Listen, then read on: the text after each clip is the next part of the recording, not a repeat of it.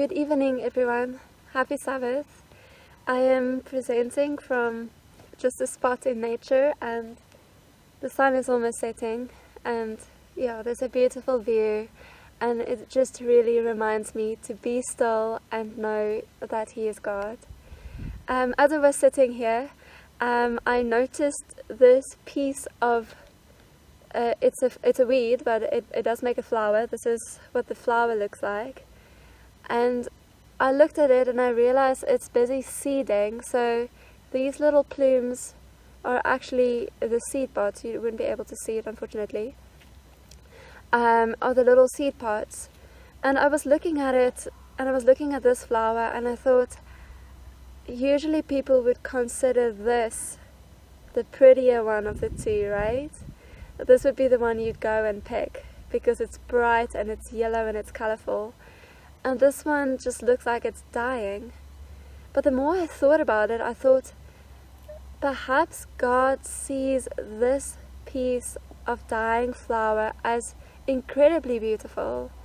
Because what's happening here, as this flower is busy seeding, it is dying, and it is, I want to use the words, it's dying to self, so that it can use all its energy to create these amazing intricate seed pods and eventually let that fall down so that new flowers can grow. And I just thought, it's a piece of dying weed, and it is sacrificing all its energy in order to bring forth seed or fruit, right? And I thought maybe God wants us to be a little bit more like this piece of weed, where we're dying to self, giving all our energy for the benefit of others, for the reseeding, for sowing seeds for His kingdom, and for bearing fruits. So anyways, that's just, I thought, a little piece of nature that I wanted to share, but it is not really the entirety of my message this evening. So before we delve into our message, let's close with a word of prayer. Lord, thank you so much for this beautiful piece of landscape, that when we are just still, we can sense your presence and know that you are near. And all it takes is just to put the distractions away, to just be still and know that you are God.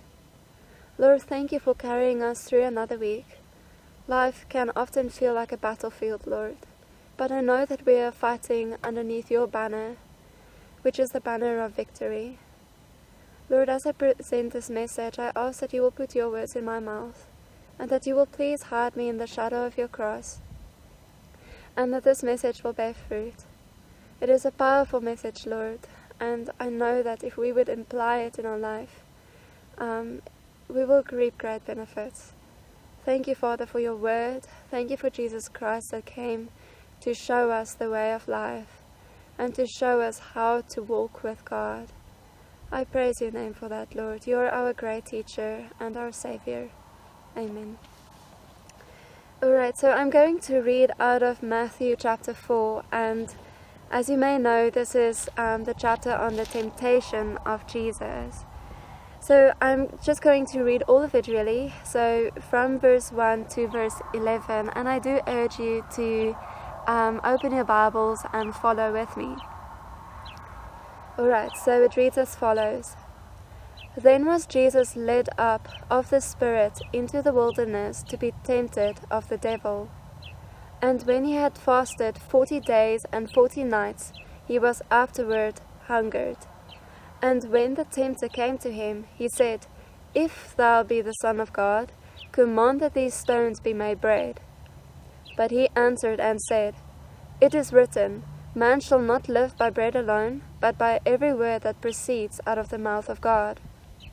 Then the devil takes him up into the holy city, and sets him on a pinnacle of the temple, and said unto him, If thou be the Son of God, cast thyself down, for it is written, He shall give his angels charge concerning thee, and in their hands they shall bear thee up, lest at any time thou dash thy foot against a stone. But Jesus said to him, It is written again, Thou shalt not tempt the Lord thy God. Again the devil takes him up into an exceeding high mountain, and showed him all the kingdoms of the world and the glory of them, and said unto him, All these things I will give you, if you will fall down and worship me. Then said Jesus to him, Get thee hence, Satan, for it is written, Thou shalt worship the Lord thy God, and him only shalt thou serve. Then the devil left him, and behold, angels came and ministered unto him. And so the first verse that I just want to highlight and bring out is verse 2, that says, verse 2 and 3, where it talks about Jesus after 40 days he was of fasting, he was hungered, and then the tempter came to him and gave the first temptation. Satan will tempt you when you are tired, when you are burnt out, when you're alone, and when your mind is clouded, when you're physically weak. That is when he will make his move. And there's a lesson in that, and I do believe that is also why Ellen White gave us, through inspiration, the health message, so that our bodies can be stronger to recognize the strategies of Satan. But yeah, that being said, we need to be watchful when we realize that we find ourselves in a weak place, when we sense our own weakness, our own physical weakness. That is when you should pray.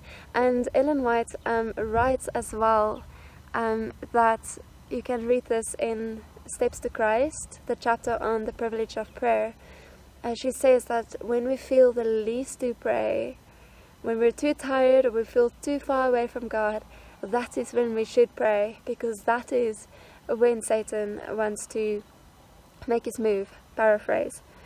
Yes, it is also a good thing to memorize scripture, and I think we should memorize scripture daily, so that when those times of weakness comes, we have the scripture in our minds again to use it as weapons against Satan's strategies. And this is what Jesus did. He was weak. He was busy walking with God for 40 days in the desert in prayer. And in this little piece out of Spirit of Prophecy, she writes that during these 40 days he had visions of the work that God had outlined for him, and yeah, how he's going to break Satan's power over fallen and tempted humans. And he saw himself healing the sick, comforting the hopeless, cheering the desponding. So he was busy having visions in prayer for these 40 days. But after that, the vision passed away, and then, with strong craving, Christ's human nature called for food. Now it was Satan's opportunity to make his assault. But Christ was ready, and so we can be ready. Jesus answered with, "It is written," right? And this is exactly what we should do.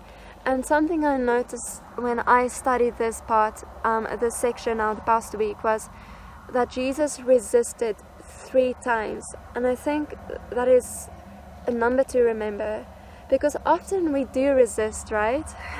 When Satan says, oh, just have one little block or one little slice or whatever.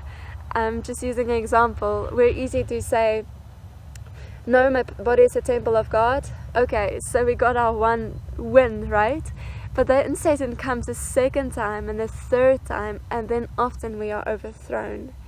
But we have to resist the devil up to 3 times, and I believe that after the 3rd time he will flee from you and your soul will be secure. And this is what we see what happened to Jesus. He actually recognized that this is Satan that's trying to overthrow him, and he said, "Get behind me, for it is written," again a 3rd time, "for it is written, you will worship the Lord thy God, and him only you will serve." And then the devil left him, and then what happened? Behold, angels came and ministered to him. So I want to page to Hebrews chapter 1 verse 14. Hebrews chapter 1 verse 14. It says, it's talking about the angels, and it says, "Are they not all ministering spirits sent forth to minister for them who shall be heirs of salvation?" The angels are there to help us. And if we just continue to resist the devil, there will come a turning point where the devil will flee us. He can't do anything to overthrow us because we are standing on the word of God. And then the angels will come to minister to us. So whatever it is that might be triggering you to give into that temptation, maybe because you're tired or you're feeling alone, or you're hungry and that piece of food that you know you shouldn't eat is looking really good, we can remember, if we just resist for a little while, then afterwards the angels will come, they will minister to us, and they will give us the strength to endure, and they will also give us the comforts that we need.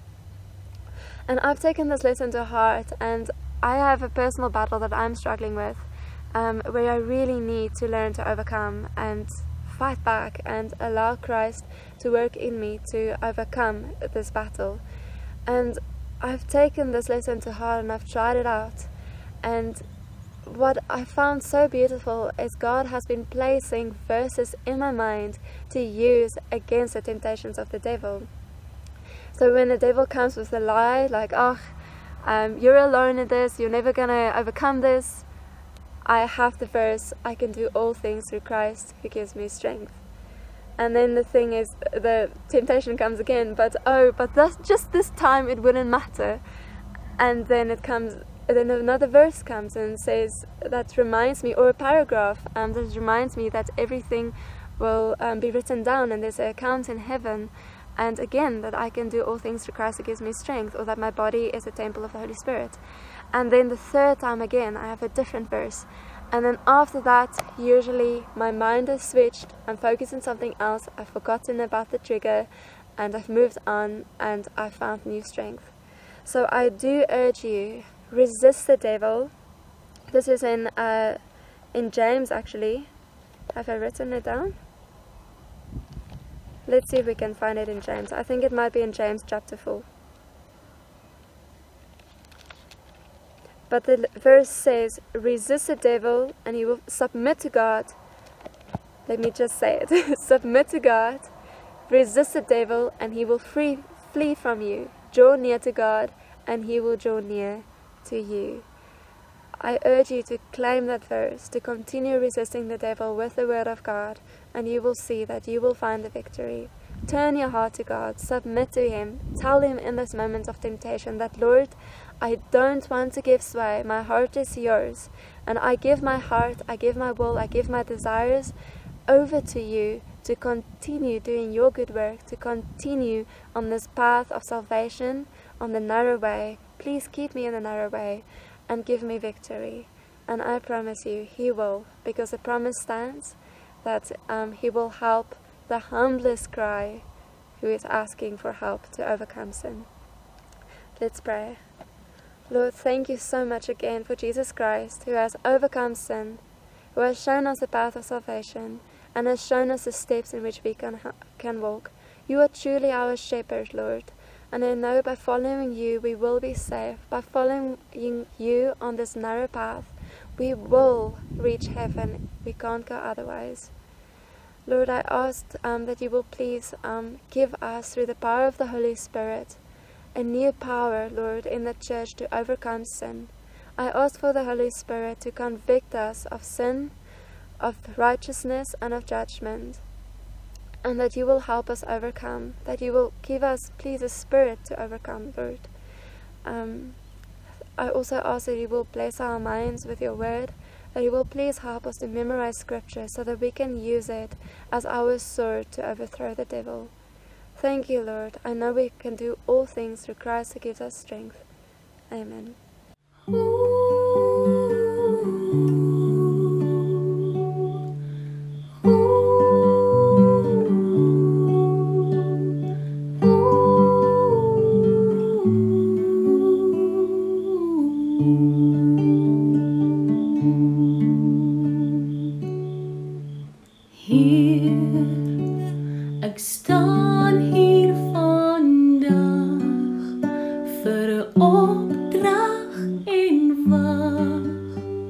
van U my hier, ek is hier om te werk vir U mense, vir U kerk. Stuur my hier. Ek wil gaan waar U my lei, ek wil my lewe aan U wy, want ek weet wat wag vir my. Hierdie wêreld snel verby, maar U bly altyd aan my sy. Ja, ek weet wat wag vir my. Hier, ek staan hier vandag, want daar's 'n wêreld wat wag vir hoop in 'n donker nag. Hier, al moet weet U kom weer, U is steeds in beheer, U kom om ons te hou. Ek wil gaan waar U my lei, ek wil my lewe aan U wy, want ek weet wat wag vir my. Hierdie wêreld snel verby, maar U bly altyd aan my sy. Ja, ek weet wat wag vir my. Geen pyn, moegheid en siekte sal verdwyn, geen oorlog en vrees sal daar wees, slegs U liefde en vrede heers. O hier, 'n nuwe liggaam gaan ek kry, met 'n kroon en 'n harp daarby, die mooiste wonings vir ons berei. Ek wil gaan waar U my lei, ek wil my lewe aan U wy, want ek weet wat wag vir my. Hierdie wêreld snel verby, maar U bly altyd aan my sy. Ja, ek weet wat wag vir my.